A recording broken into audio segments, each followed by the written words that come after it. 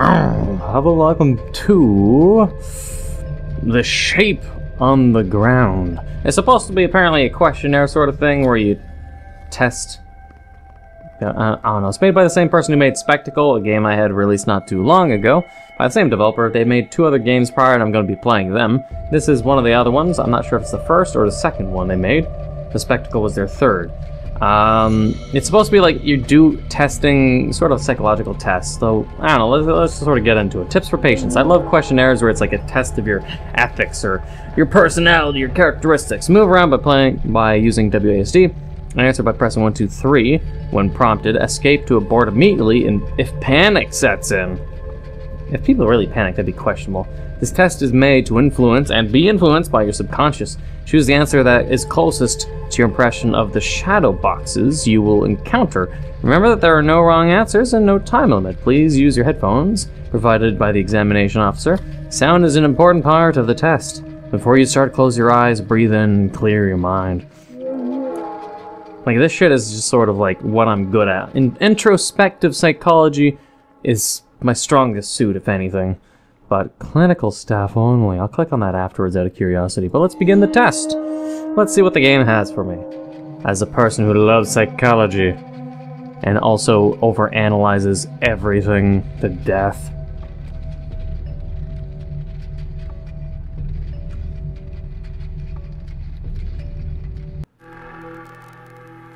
Ooh.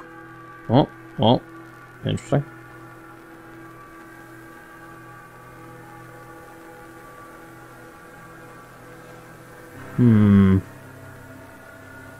Alright, everything's loaded in. So something about shadow boxes. Where the fuck am I? Ugh. Where are these questions? Wasn't expecting to spawn in a strange town.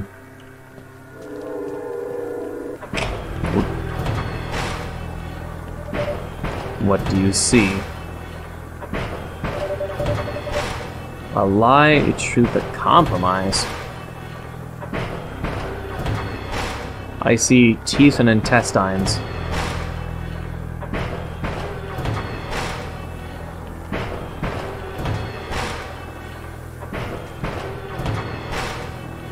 I guess I'd say truth. I mean, how is this a lie or a compromise?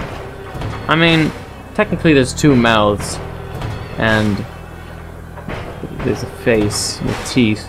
More teeth.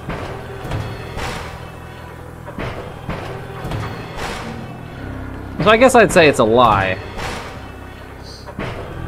Because it's he's got 2 teeth, clearly. So I mean that's not biologically accurate. Your answer has been recorded.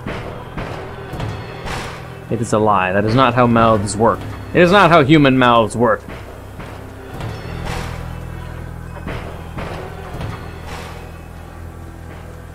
Ugh.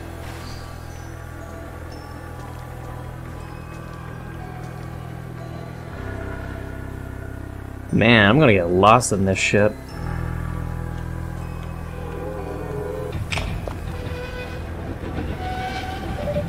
What do I see? Desire, change, and beauty.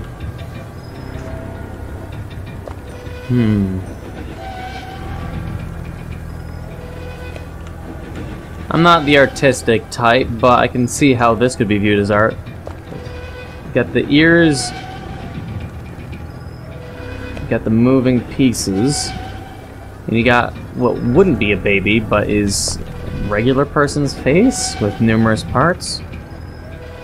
Change. I don't see beauty personally because art, again. Desire, though. Desire would be a strange thing. You could say desire based on if this is supposed to be symbolic for a person with movable parts, as if, say, maybe comparable to Botox sort of thing. Like, you can change yourself with new parts to make yourself more perfect. I would never say beauty. I'd almost say desire or change. Desire. I'd say change is more accurate. Changeable parts is what I feel is most subconsciously true with what I'm visualizing with that.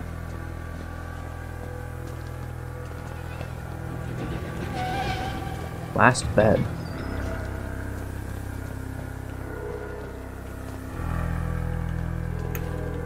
Something over there. Can I jump over? Nope.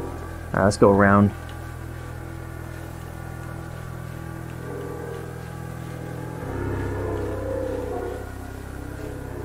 Interesting world, though. What do I see? Pressure eraser. Or erasure. Eraser? I say it's erasure. And pleasure. We got a lily? A flower. Someone being stabbed many times. Maybe one of King Henry's wives for not producing a male offspring. I don't see how that is pleasure. It has religious symbolism. Flowers. Maybe the flowers have meanings too, but it's definitely murder. Related to Christianity? Pressure. For the chains.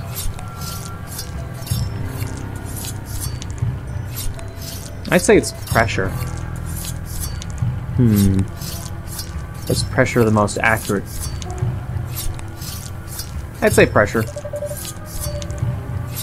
I'm not sure how they just explaining of chains. Usually chains give the impression of to bind sort of thing. Like pressure of chains in the physical and mental aspect. Or pressure of religion, pressure of bonds, pressure of familial ties, obligations, duty, faith. Pressure seemed more accurate, more befitting.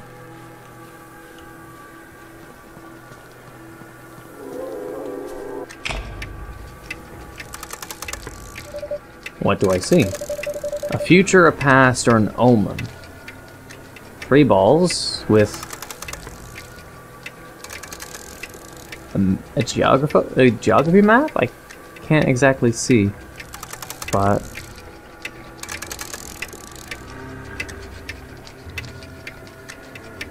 I see like astrologists and philosophers sort of thing. It's the solar system? Studying the solar system? You could say it's past because it's history. Or future. Future? Is there future technology to be said? I guess I'd see a past because you see clouds and it's sort of a reminiscent of things or past gone by.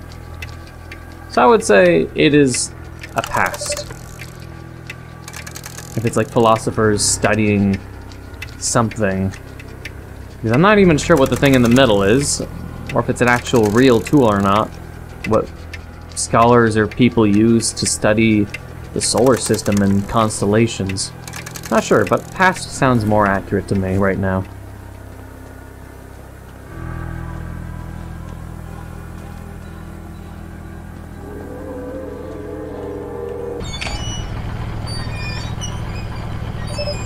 What do I see?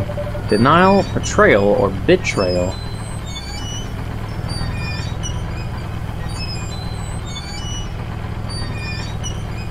Gears behind a face or a portrait.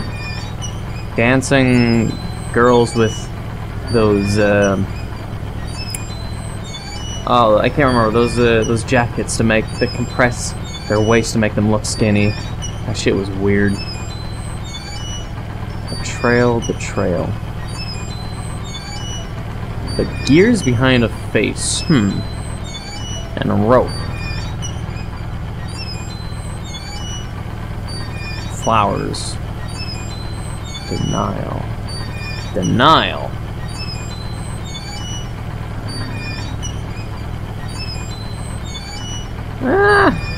This is a different one. Let me think about it a little bit.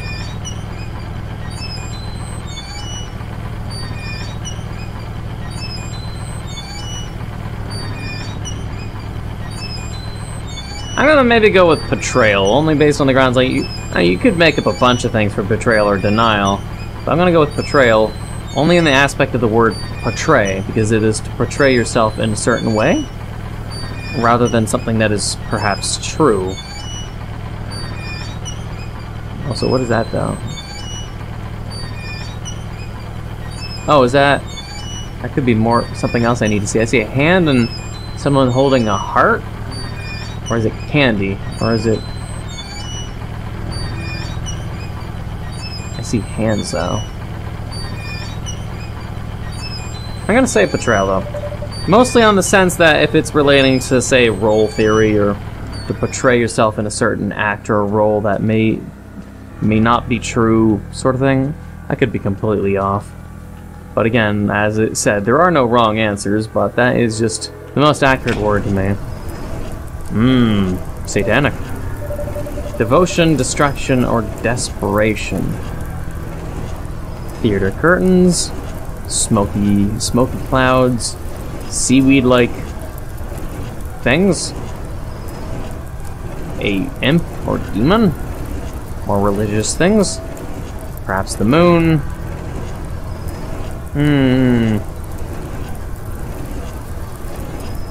You could say it's the devotion to a cult. You could say it's distraction, but you never know. Devotion. But devotion can lead to destruction. But desperation, no. So it's devotion or destruction. I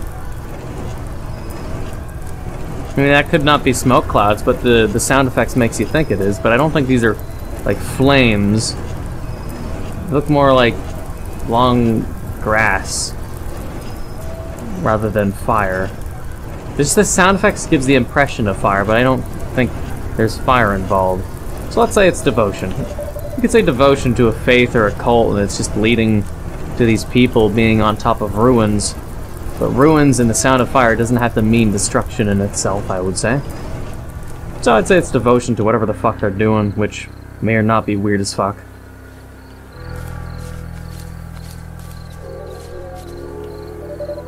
There's still 4 questions. Then I have to come here.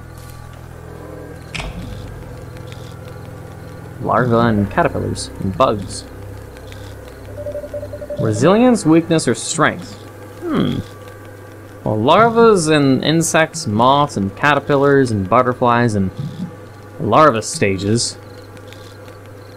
Is that a heart or supposed to be a bug that's incubating?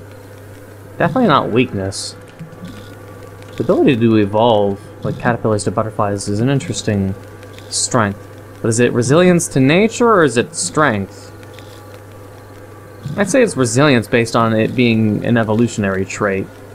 Can't really say it's a strength, per se, because I measure strength by sort of the aspect of what you can sort of exert. This isn't exertion of you as an individual, but rather it's the resilience that is natural in your process. So I'm going to say resilience. Okie dokie. Let's find the next question.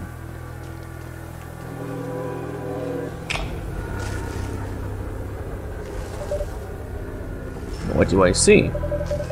Secrecy, treachery, or royalty? Depends on what they're doing. The fact that I can't go closer without it blurring doesn't really help. So I think I see 2 people. I'm trying to grasp what is going on in this image. It's like some kind of skull? Some skeletal figure? And another person, but I can't make out the figures. The first thing that popped in mind, honestly, was treachery, but mostly based on the Game of Thrones joke that even South Park made fun of, which is every time you have the main characters talking in a garden, you know this betrayal is about to happen. It's the gardens of treachery and shit like that. It just looks like a garden or forestry. So I'm gonna say treachery just because it's the first thing that came to mind. Every time I see garden and 2 people sort of discussing or doing things, I see treachery. But it could be royalty for all you know, but I don't have the context, so for jokes, treachery. Could be anything. Really could. But Game of Thrones joke, so we're gonna do a Game of Thrones joke. What do you see? A rise, a fall, a cycle. Sort of like the Tower of Babel, sort of thing, I think. Or maybe something similar. I see, I think, a religious figure? Maybe? Old times? Old suits? Old costumes? Falling angels, a weeping angel, a flood, a storm. A little apocalyptic. And possibly a Tower of Babel. If not that, it's a one of Ganondorf's castles that'll topple down. Very demolition-like in Ocarina of Time. At the end of it when you kill Ganon. It's cycle. I'd say it's a fall. I used to think like fall of the Roman Empire, fall of... It could be a cycle, but rises and falls are in itself a cycle. But I would say it is the moment of a falling of a civilization. That's what it sort of depicts to me. To say it's a cycle is sort of a redundancy because it is... I don't know, like the building represents what was a rise, but it's in the midst of falling sort of thing. Now, where's the last one? I think I'm missing one. I'll double check.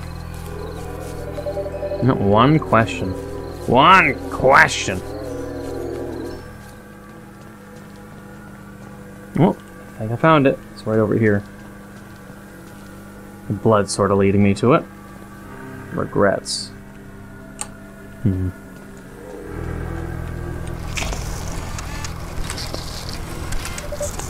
What do you see? Inquiry, divinity, or scrutiny? I do not see divinity.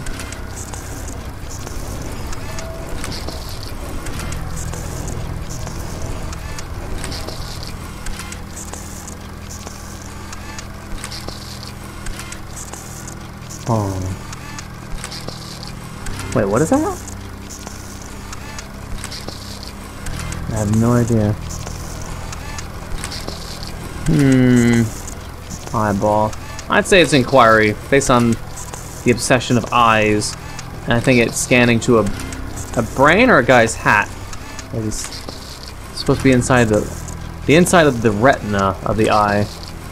Everything about the eye and the retina and viewing things. To view things or to observe things, to me, relates more to observation. And observation leads to, at least to me, the more natural thing of inquiry. You inquire when you view things, because if you don't know it, you should ask. Asking should always happen. To ask is to beget intelligence, is how I view things. If you stop asking questions, you're no longer the inquisitive type. And if you're no longer inquisitive, you're no longer learning. Always, always ask questions. If there is a fear of questioning, your growth has halted. That's why children ask a lot of questions, is how I put it. When children ask questions because they want to learn, because they are inquisitive by nature. Children want to absorb things like a sponge to learn.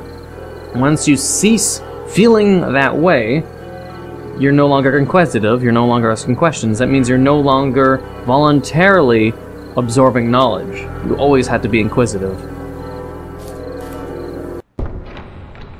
So what happens now that I've answered all 10 questions? Light, eternity, roots, comfort. What does any of this mean? Or why are they all breaking when I'm walking to it?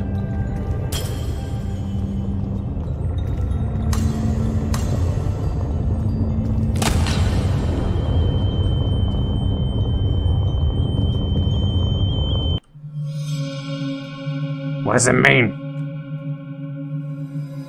Build it anew. I don't know what it means. It just says build it anew. No sub-description? No description? I'm sure there's different endings, and this is just mine, based on how I answered. What it means, I don't know, but maybe this is for clinical at the main menu would maybe explain further, but hey, let's restart the game. Apparently, yeah, I guess I could show it. I mean, I think I'm recording in full screen desktop mode. In the game folder, there is a Form 42B for psychological evaluation to be performed by qualified personnel only. A TSOTG test patient evaluation. What is that for? Software experience. Software? Clinical observer. Curious. General behavior during experience. Oh, so someone's supposed to fill this out afterwards, so I could maybe do it to even myself. I'm the age of 26 to 35. Level of experience prior to test to software? What do you mean, like playing this game? Like if I had, like, say, if I got my mother to play this game? Level of experience prior to the test. Software experience. Advanced, I'd be. Time taken for completion. Look at my webcam. 24 minutes. So 21 plus minutes. General behavior during experience. Calm. Talkative. I mean, talkative not as a means of, you know, science and psychology, but because commentary. Initial reaction upon completion. I am both indifferent. I'm also slightly amused. I am not confused. I am definitely not trouble. If you get angry, you sort of have issues, my personal opinion. And how does the patient describe the ending segment of the software? Church environment. Confused. Yeah, confused for this one, yes. What were the feelings expressed by the patient about the ending segment of the software? The feelings expressed. Confusion, again. Now let's go back to the game. So I can see what the whole clinical thing... Maybe it'll just lead to that forum. Wait, somewhat. Oh, yeah, the developer's name is somewhat. So, for clinical staff now. Please provide patient with the best possible test environment, dim the lights, and offer them clinic-approved headphones. What is a clinic-approved? Instruct them that they are not allowed to ask the staff for help or explanation for the entire duration of the software test. Patient can take as much time as necessary. They must choose between the 3 provided pre-written answers for each question. Capacity to adapt to impose test condition as part of the evaluation. Once testing is complete, do not forget to fill Form 42B provided with the software and return the form to the examination supervisor present. Interesting. I don't know, maybe the developer then can tell me what I did right or... I mean, there's no right or wrong. I'm just always an inquisitive person by nature. If I don't even understand things, I always ask. There is no fear in my body. Not an ounce of me has fear for asking questions. Because usually me asking questions is what gets me in a lot of trouble. Like, every time I get a new job, the first thing people say is, "Wow, you ask a lot of questions." And it's like in an annoying tone. Like, the people that, where I sort of said before during the video, that the people that stop asking questions halt growth. You'll always find the people that typically halted their growth by no longer being inquisitive are the ones that harp at you for being too inquisitive. Because you asking questions, I think, reminds a person of what they once were as a child, inquisitive by nature. When a human being stops being inquisitive, they sort of contradict growth, resilience, and progressiveness of human adaptation. You have to always remain inquisitive, in my personal opinion, for actual growth to happen, both mentally, emotionally, physiologically, psychologically, emotionally. But to those that rant or harp at you for asking too many questions, it's probably because they are projecting some form of anger, regret, something along those lines, because they themselves don't ask as many questions as much as they should. And that's why, for me, I always ask questions. I'm always hungry for information, unless I feel like I know enough about something. Then I'm just not hungry. I'm just like, yeah, I don't need to learn anymore. I've gotten the gist of it. Learning any more or hearing more about it would just be redundant. But that's my opinion. Tell me what you think. Tell me how you'd answer, and I don't know, maybe you could do something different or get a different answer. If you'd like to try out the game, it is of course in the description below. But tell me your thoughts overall, or anything you'd like to tell your thoughts about in the comments below. If you agree or if you disagree with things I said, or if you have different forms of opinions, or any relation or comparison to anything I've said, tell me in the comments below, because I typically basically read everything. I hope you enjoy it. If you did, please leave a like, comment, hit that subscribe button, become a full subscriber, hit the notification down below for updates on my videos. Thank you for watching. Until the next time.